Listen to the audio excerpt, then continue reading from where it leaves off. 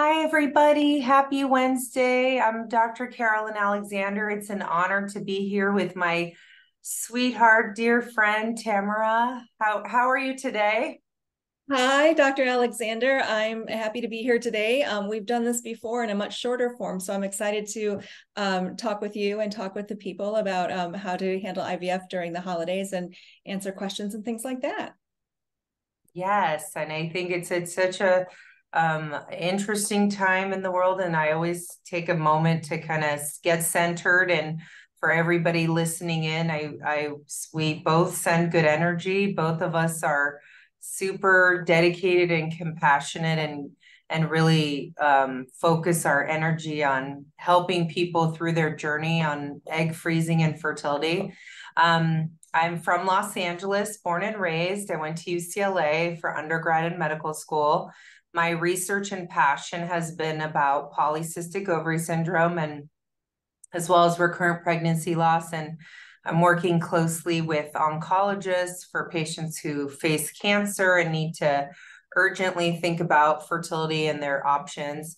I trained on the East Coast, so I lived in Baltimore for a long time, and it's been an honor and a privilege to work with such a wonderful team here. I have Jayla, Amber, Ariel, Ellie, and they're just very dedicated and good spirited with everything we do. And at SCRC, we're many physicians. We work closely together. We talk a lot about complex cases and try to put all our heads together and give a lot of support to all our patients. And I know how much you're dedicated because I see you here often, and I'd love to hear about you. Sure.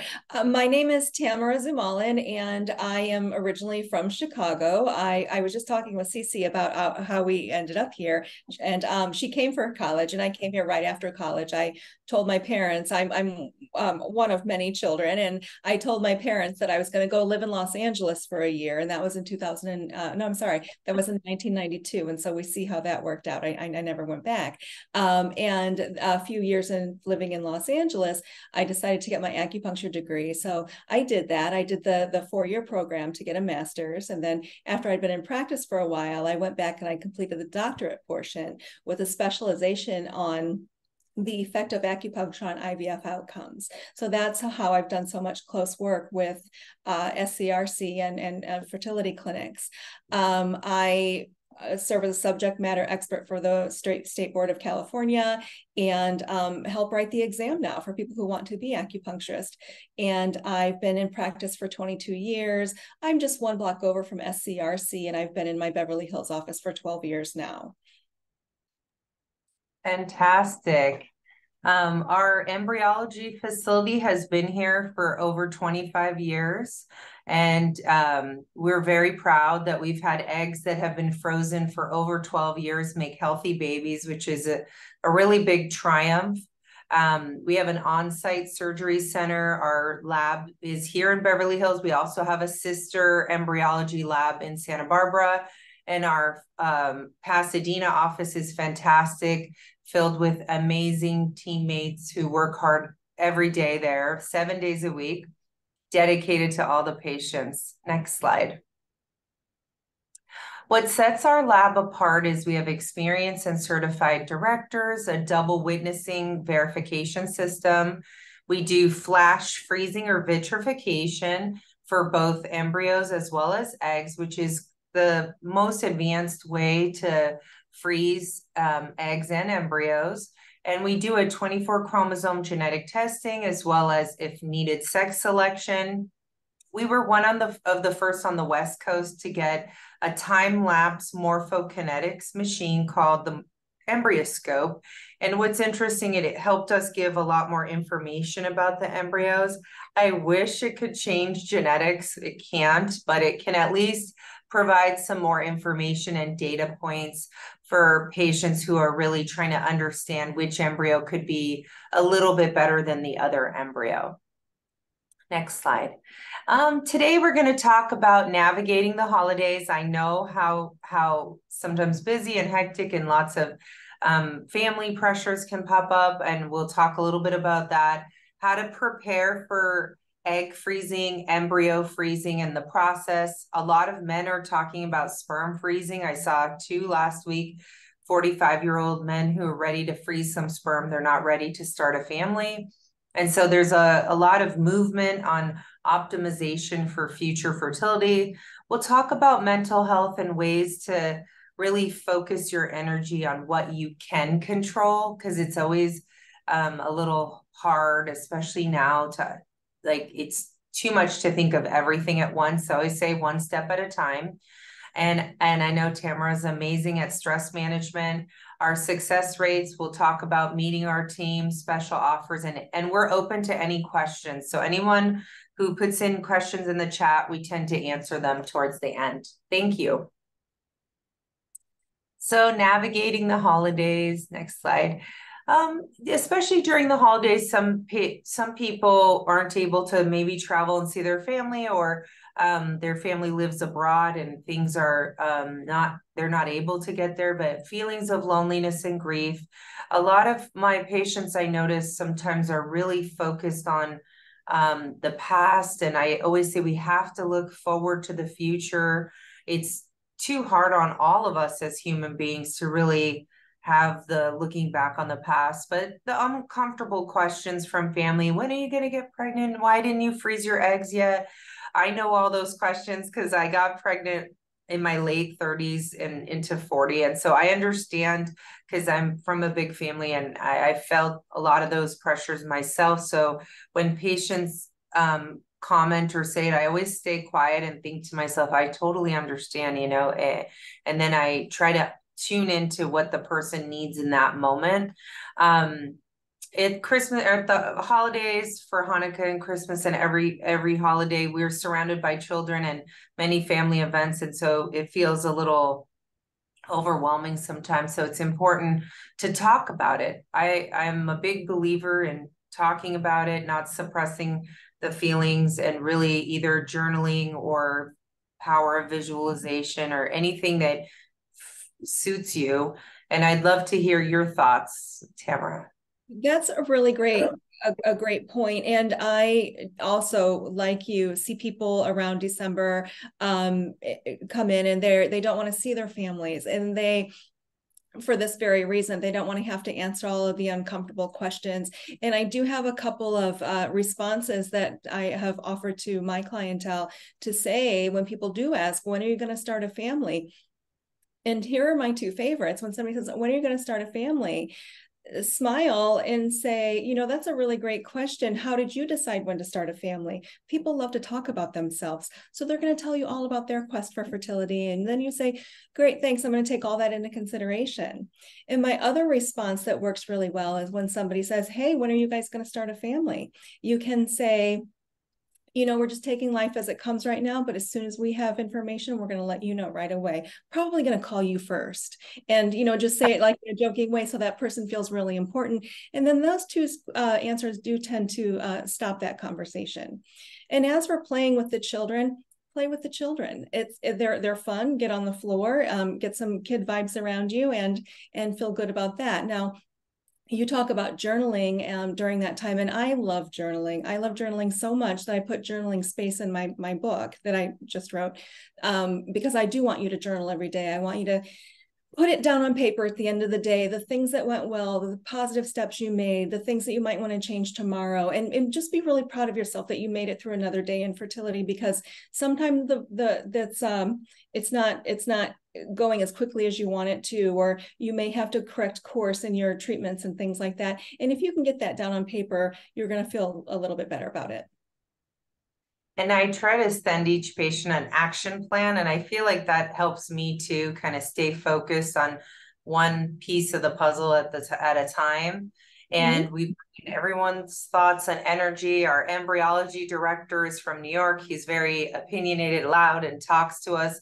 And we have these interesting conversations about ways to get a better fertilization rate and think it through together. So it does feel like it's such a group effort, putting everybody's minds together and really trying to be there with you all through the process. Would you like to do this one?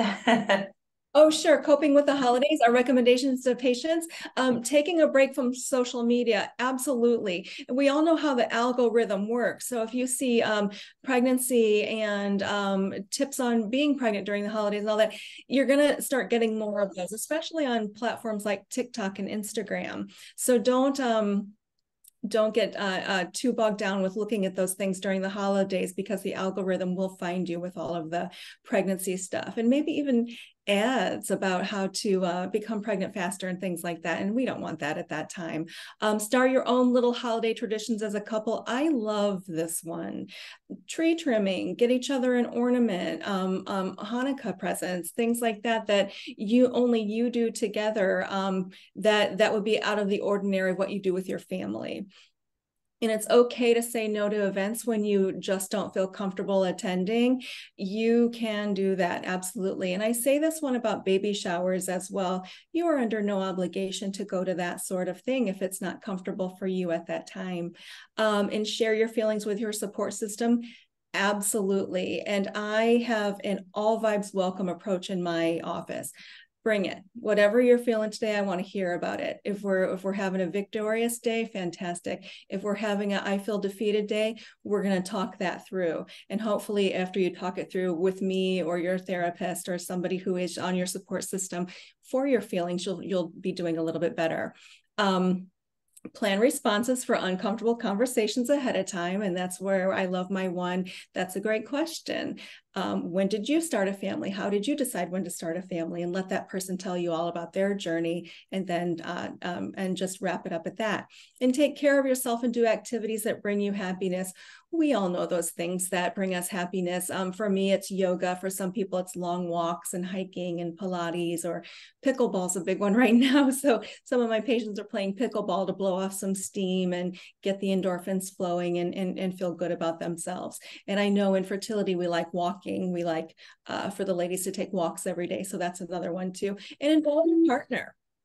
Involve your partner in all those activities as well. IVF preparation and the process.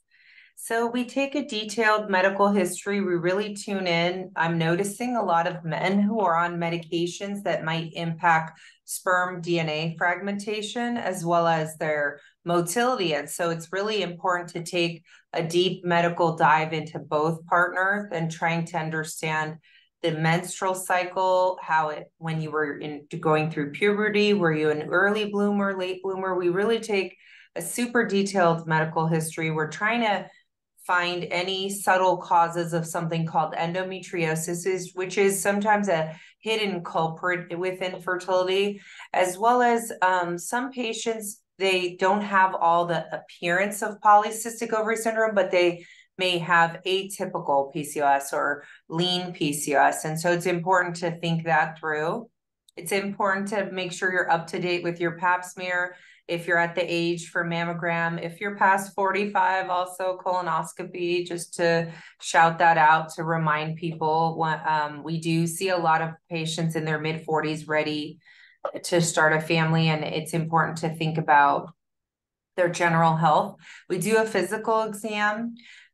We're noticing a lot more thyroid nodules. I think I just caught 2 in the last few weeks. So it's important to do a good physical exam and the diagnostic testing, which we're going to talk about. I love this picture. So people always ask, how come I'm not getting pregnant? Well, I try to think, is ovulation happening? Is the fallopian tube open? Is the uterus an environment where the embryo would want to attach? Could there be autoimmune disruption, blood clotting disorders? Are you severely anemic from fibroids? And when we're really anemic, the body's like, why should we get pregnant? I'm so anemic. I don't have enough iron for myself than to have a baby. So the system has an awareness as well as when your cortisol is really high and you're super stressed and not sleeping well, the uterus has extra contractility. So the embryo gets to the uterus and is trying to latch on, but the uterus is kind of in a state of fight or flight. Next slide.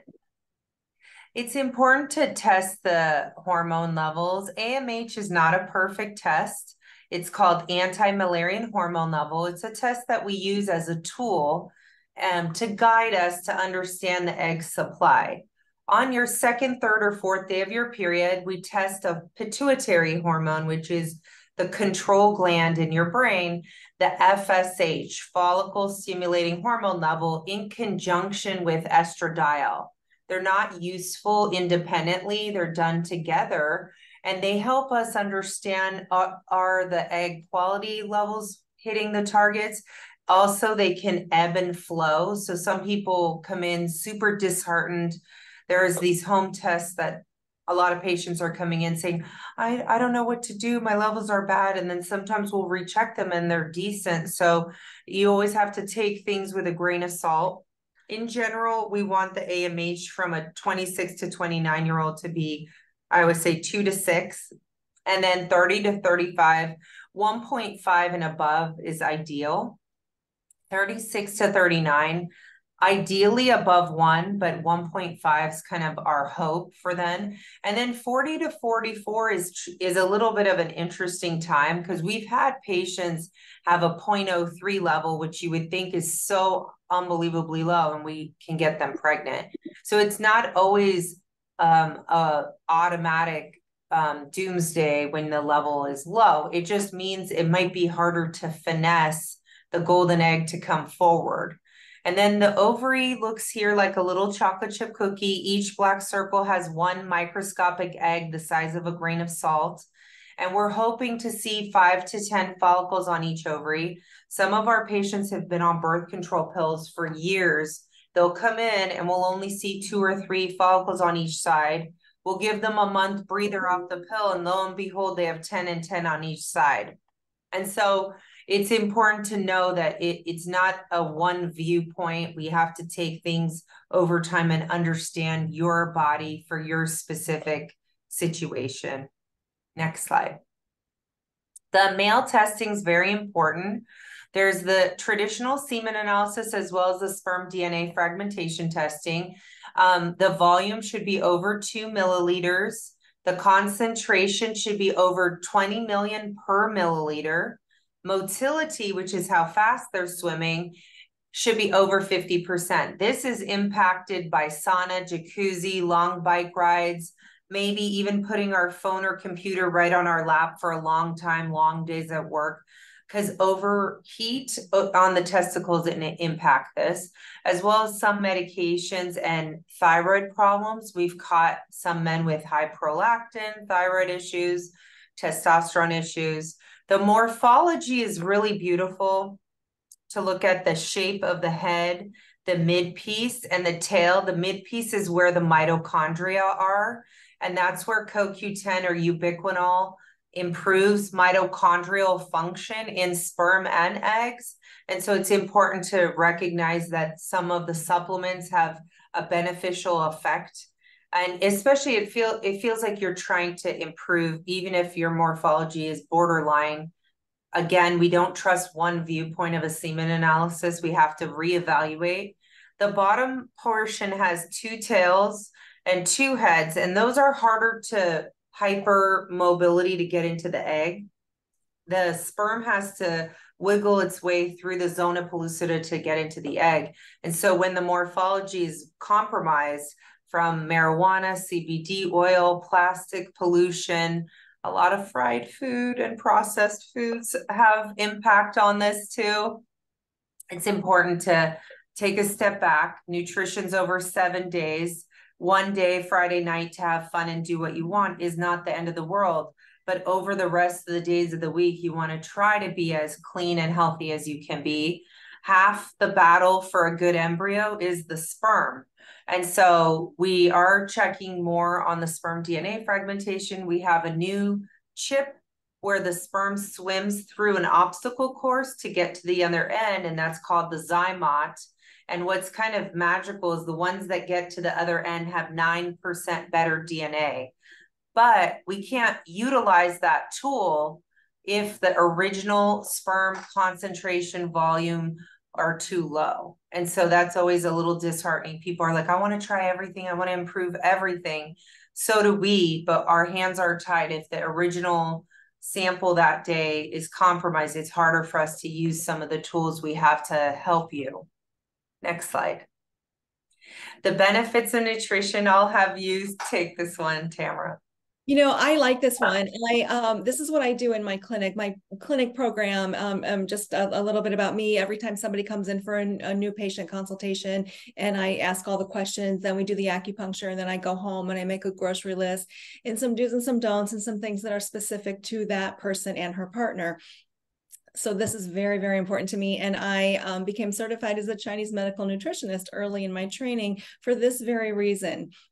Because you can have all the acupuncture in the world, but if you're not eating correctly and not doing all the things on this list, we're not going to get there as quickly as we want to. So this says vitamins and nutrients linked to positive effect on fertility, diets like the Mediterranean, of course, folic acid for egg quality and early spinal cord development, vitamin B12, omega-3 fatty acids, and your recommended supplement list is exactly what mine is: a good prenatal vitamin to fill in the gaps of any nutritional deficiencies, CoQ10 to get the mitochondria fresh, that keeps the eggs energetic. What we say in Chinese medicine is it ups the yang energy of the egg, and vitamin D for follicular health. And help me with this one. I don't have the study in front of me, but you might remember this one, Dr. Alexander. A woman who is low in vitamin D, if she increases her vitamin D so that it is now between 50 and 65, and these numbers might be a little off, if she increases her vitamin D into a better range, she will have more follicles. Now, if she already has a good vitamin D, we want vitamin D extra for other reasons. But if her vitamin D is within range, it won't give her more follicles. But if it's low and you take it, then yes, it would. So we do have the same list: a good prenatal vitamin to fill in the nutritional gaps, CoQ10 for the mitochondria, and vitamin D for the follicular health and for the sperm health as well. It's really important. A paper came out about sperm quality and vitamin D to hit at least 40. So I think that's really helpful. I try not to put too much pressure on everybody, but I think just taking the vitamin D with your toothbrush, because sometimes people are like, I forgot, but take it when you brush your teeth. You remember, let me take my vitamins too. If you're taking thyroid medicine, though, remember that one, you can't take a vitamin for about 6 hours or so, but double check with your doctor too. It's important to avoid toxins. Excessive alcohol is not ideal. So I usually say the month before, up to 3 months before IVF, to do 2 glasses of wine a week, not hard alcohol. And then when you're on the protocol, which is approximately 10 to 12 days, you really want to avoid alcohol during that time. But for men, it actually is 72 days. And so I have a lot of men asking me exactly how many days they have to avoid alcohol. I always say 1 or 2 glasses of wine a week is probably reasonable, but hard alcohol or excessive alcohol for both the egg and sperm quality is not ideal. Cannabis, CBD oil, vaping is also very complex, because I have a lot of patients ask me, show me the evidence. I don't know if you get asked that too, but I'd love to hear your thoughts on cannabis. I give it the no. I want you to have no cannabis. And when I do write out your instructions, I specifically say no cannabis, no alcohol, and no tobacco. Now, I don't mind if you're going to raise a glass in celebration of alcohol. If you're having a glass of wine and you're at an event, that's fine. But I say 0. In a perfect world, we're going to do 0 of these things: no alcohol, no cannabis, and no tobacco. And and that's how we will handle that. Now, with the holidays coming up, I imagine my patients are going to be a little more lax, and I do want them to celebrate a little bit, but definitely no cannabis and no tobacco, maybe a little alcohol. I tend to think of it like preparing for the Olympics. If you're really working hard to goal, and you've had that and enjoyed it in the past, or if you needed it for sleep or muscle joint things, I understand, but ultimately it's safer to avoid it, especially tobacco, with the higher risk of blood clotting for both men and women, especially with a flight, and tobacco, that's a high risk for a DVT, a deep vein thrombosis, or a pulmonary embolism. But tobacco also reduces AMH, which is your egg supply level, and the follicle count. So I explain to patients, cut it down by half. wait a week, see how you're doing. Most people are like, I felt fine on it. And then I'm like, cut it down by half again, and then cut it down again. And then I'm trying to get them to just stop. There's also Chantix with your primary care doctor for tobacco. A lot of men appreciate when I talk about that, because then they tried it and then they don't have the craving as much for nicotine. So it's really kind of, there are a lot of options out there to optimize your health, and it's good for when the baby's going to come soon, hopefully. So next slide. Yeah, that'd be great. So the egg retrieval timeline. So I think of it as depending if we're going to use a protocol with birth control pills or no birth control pills. But ultimately, the medications are follicle stimulating hormone, luteinizing hormone, growth hormone, and a GnRH antagonist. And each of these meds has a purpose. Sometimes we use a GnRH agonist, but ultimately, you're getting monitoring about 5 or 6 ultrasounds and blood tests over 10 to 12 days. You do feel breast tenderness, headache, mood swings, thirsty. And during that time, you have to drink 2 liters of water a day, avoid white carbs, make sure to take a walk every day to keep your circulation moving, but no jogging, no elliptical, no intercourse is allowed. No aspirin or Excedrin, which is like full dose aspirin, is allowed during that time. And then we do an egg retrieval, which is around a 15 to 20-minute procedure through the vagina under sedation. And we carefully get the eggs out. I always think which one could be a baby to be. And so we're very careful with these precious eggs. And then our embryology team, which is right behind there, they work hard to clean off the eggs and make sure to either flash freeze them or fertilize them, depending on the plan. Down here is an image of the transvaginal ultrasound with the needle. It actually, the ovary ends up being really close in proximity. And then we carefully go in with the bevel of the needle, which is the white line on the bottom right, into the middle of the follicle, and we drain the follicle, and the egg is in the cumulus area, and we carefully get the egg out.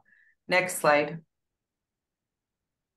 This is a beautiful image of the egg and the ICSI process, where we're placing the sperm in and then pulling back a little cytoplasm, then placing the sperm. We've immobilized the sperm. And now the sperm is in the egg, and we're hoping to see 2 pronuclei the next day. Next slide. And embryo development is very beautiful. You see a fertilized egg begins as 2 cells, then 4 cells, then 8 cells, 16 to 32 to a morula, which is a ball of cells, and then to the blastocyst, which is over 100 cells. We're able to take 3 or 4 cells from the perimeter to check for genetic screening for aneuploidy or a specific gene like cystic fibrosis, Tay-Sachs. I already saw one of the questions, which I think is fascinating, for whole genome sequencing. We've done it here. It's not standard of care, so it's a little bit complex. So you really have to understand what the data is going to provide for us. So it would need a bigger discussion than this, but and there's a company that can kind of go over the genetics of it and explain the whole genome sequencing. But traditionally, we do next generation sequencing, which looks at all the chromosomes. And if a patient carries BRCA, cystic fibrosis, or any genetic issue that we need to check, if it's autosomal recessive, both partners carry it. If it's autosomal dominant, one person, the partner or you, carry it, and we can determine which embryo is affected. We're hoping to get a healthy embryo. Once we've overcome these tests, what's really magical and beautiful is there's around a 65 to 75% chance that the embryo can latch on and implant, and then a 5 to 9% chance of miscarriage after that. But when we get pregnant naturally, like I was older and pregnant, you brace yourself because you don't know the risk of chromosome problems or the risk of miscarriage, because it can be quite high, especially if you're in your 40s. Next slide. Your turn. Mental health and stress. I Mental health during IVF. 50% of women have symptoms of clinical depression while going through fertility treatments. I like to have my patients also have a therapist on board, and some already have one, and some I will refer on to my network. I think that that's very important. 76% of women and 61% of men have symptoms of clinical anxiety while going through infertility. Acupuncture, fantastic there, because we all know anxiety will lead you to other things. It'll lead you to digestive problems. It will lead you to sleep problems. It will lead you to not be able to function throughout your day. So certainly getting a handle on that with acupuncture is very helpful. I do have a list of point combinations that I use for that. And 75% of people going through infertility treatments report feeling some depressed or anxious during the holiday season. I'm going to say that's pretty accurate at 75%. And I think it might be higher of people who just aren't telling me that. They want to put on a stoic face for their families. And I think it might even be a little bit higher. So certainly acupuncture, getting good sleep, finding the activities that you love, those things are helpful at that time, just to help you cope and get over the hump. Because I don't want you to avoid the holidays altogether, and I don't want you to dread the holidays altogether. And next Christmas, you'll probably have a baby in your arms, so that's something to think about too. The holistic approach of acupuncture, nutrition, and meditation, that's pretty much what I do here in my clinic program. The reason that you have acupuncture is while you are going through IVF are three specific reasons. One, we want to get good blood flow to the ovaries and to the uterus. Two, we want to influence the HPO axis, that's hypothalamus pituitary endovarian axis, and how those organs and glands communicate with each other to produce hormones. Acupuncture and nutrition, very helpful there. And the third reason that you would have an acupuncturist while you're going through IVF is to decrease cortisol and increase endorphins, and acupuncture and diet, very helpful there. Now, when you are having acupuncture, you rest with your needles in for about 25 minutes, and I do put on meditative music, and people do use that as a time to meditate. So it's also a great respite for you during the day to come by and have acupuncture. And I am 1 block over from Dr. Alexander, so a lot of our patients piggyback their appointments. They'll come here and then go there, or they'll see her and then come here. So that's something to think about too, the proximity of our practices. Acupuncture can improve sleep, reduce stress, improve blood flow. That's what I was just talking about. The improving blood flow to the ovaries is incredibly important. I also like to use infrared heat on the lower abdomen while you are going through IVF. Just relaxing the muscles, getting the good blood flow to the, what we call in Chinese medicine, the lower jiao, which is the reproductive organs, and can also balance hormones. That's right, influence the HPO axis, reduce stress, and like I said, by way of increasing endorphins and lowering cortisol, and increase pregnancy rates by 16.2% during embryo transfers. That's true. And I like to recommend that you have acupuncture on the day of your transfer, either coming to your acupuncture before the transfer or having somebody on site with you at the fertility clinic. Oh, someone asked a question about what are safe, like face creams during an embryo transfer. I tend to say just don't use the same thing every day, because there might be an accumulation of a toxin that we don't understand.